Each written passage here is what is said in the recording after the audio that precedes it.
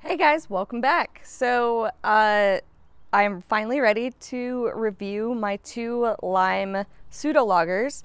One made with Krispy yeast by Escarpment Labs, which is a Kveik blend, and the other made with S-04, but fermented under pressure.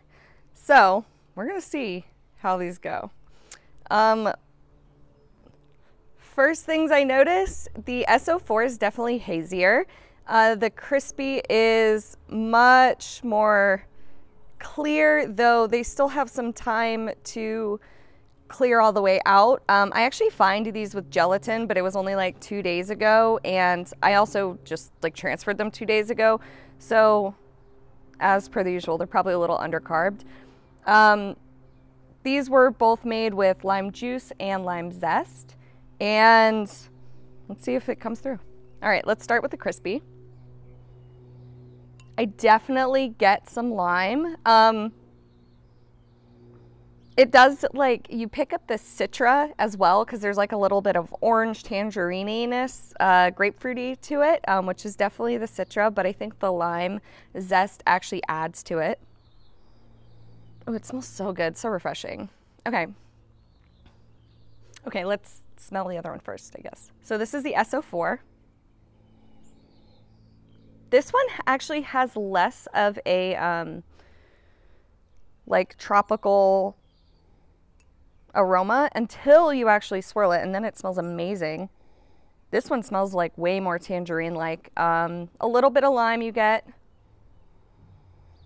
Wow, they both smell like they're perfectly suited for this hot day. All right, so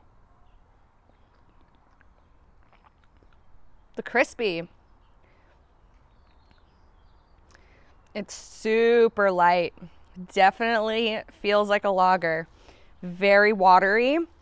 Makes me want to just chug it, kind of. You get the lime, but it's a pretty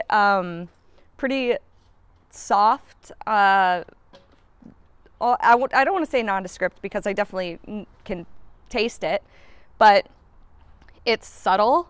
It's nice. It doesn't like punch you in the face like you just like took a bite of lime. It's not like a margarita.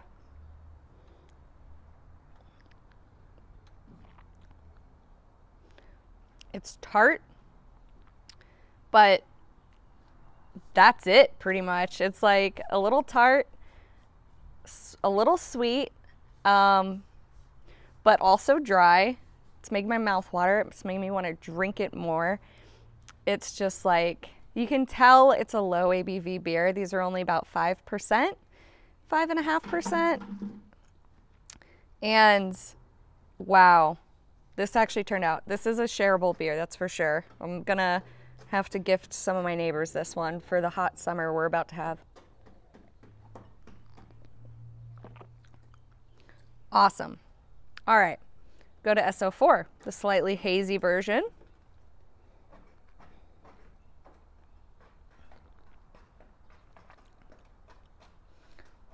You know, this one kind of tastes more like a blonde.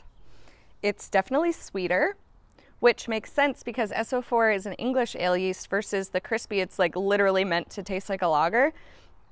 The S-04, it just kind of keeps the malt in play. And this was only 2-row and Pilsner malt, I think half and half. And wow.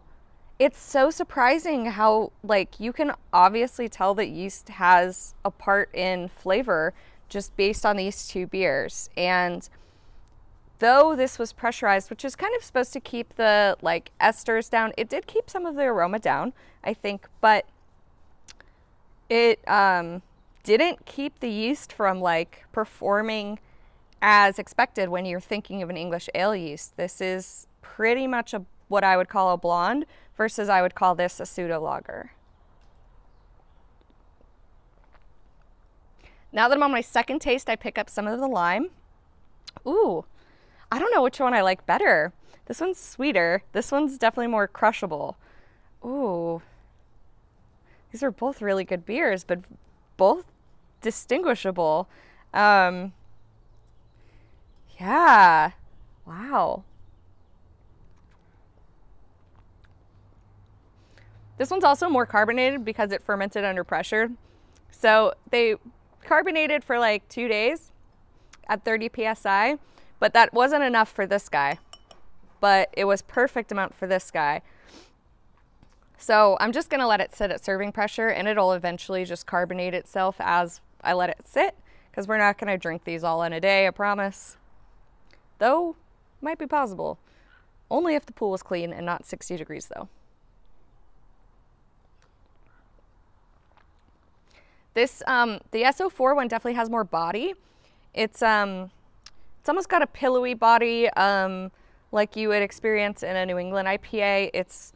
But you know, it's not like a hazy, it's like on the verge of like the pillowiness. But I kind of like it. It's definitely not as dry, which makes you want to drink more, but there's something that's really like savorable about this. I would drink this one much slower than I would the Krispy, but I think they're both amazing beers. I'm like actually kind of surprised they both turned out so well. You know, despite my best efforts in doing a good experiment, I am no scientist, as you all know. So what happened with these is the S-04 performed like expected. The temperatures in the garage when I was fermenting it ranged from about 50 degrees to about 84 degrees. So being under pressure saved the S-04, because if this yeast got to like over 75 degrees non-pressurized, it would have been a nightmare and undrinkable. The Krispy, thank goodness it is a Kveik, because I forgot to plug in my heating control. So on my Plato airlock, the graph of the temperature is bonkers. It's like 50 degrees, 84 degrees, 50 degrees, 84 degrees. And I finally like looked at it and was like, oh my God. Okay.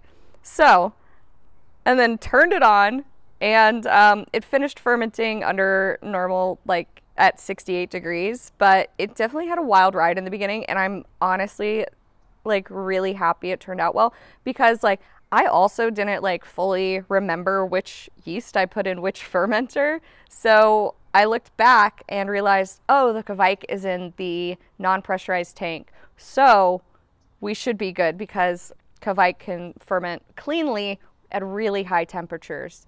And I mean, the only thing that could have really gone wrong with this one is it might have stalled out at the low temperatures. Like if you're not making a lager, you don't want to ferment at 50 degrees, like, because it'll take forever. Your yeast can't really do much. They're very slow. They're kind of like bugs. Like when yeast is warm, they can move around and stuff, but when they're cold, they go to sleep, much like bugs.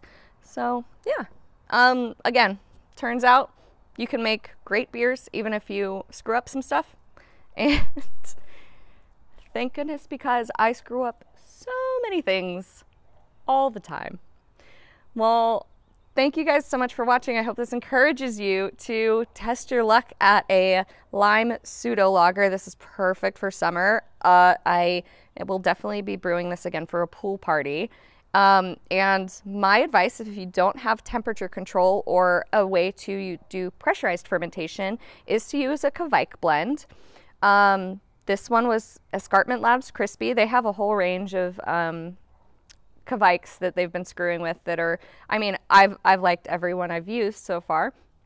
But if you do have the chance to either pressurize ferment or keep your fermentation temperatures at a really steady click, try making one of these with S-04. I think you'll get a really surprising result if you're used to, like, I don't know, making IPAs with S-04. It plays really well with a very, very, very low hopped beer. I think this IBUs on these were like 15. There's almost no hop. Like, you can pick up a little bit of the hops fruitiness in the aroma, but other than that, it tastes like it's just malt and lime.